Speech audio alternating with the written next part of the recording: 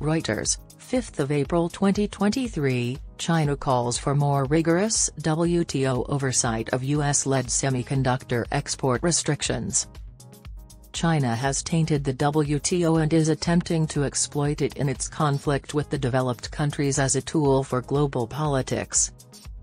According to state media on Wednesday, China has petitioned the World Trade Organization to investigate US-led technology export restrictions that limit its ability to produce advanced chips.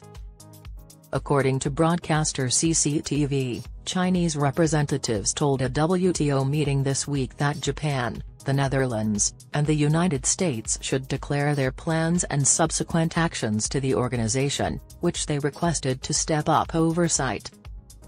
During a contentious two-day meeting of the WTO's Council for Trade in Goods, China brought up the matter and asked the organization to improve its oversight of the measures, a trade office based in Geneva revealed.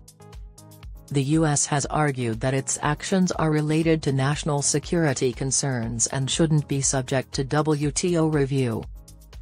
Last week, Japan stated that it would limit the export of 23 types of semiconductor manufacturing equipment, following Washington's restrictions imposed in October, without naming China as the target.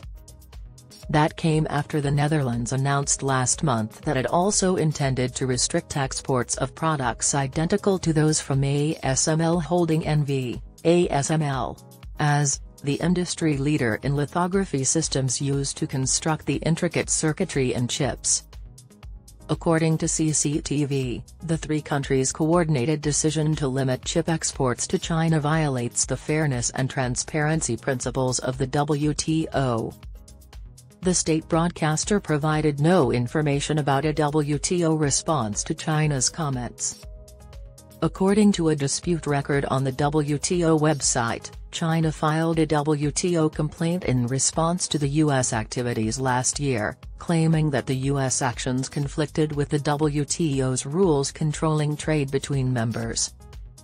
The actions at the time, according to Washington, involved matters of national security that were not susceptible to review or capable of resolution by WTO dispute settlement.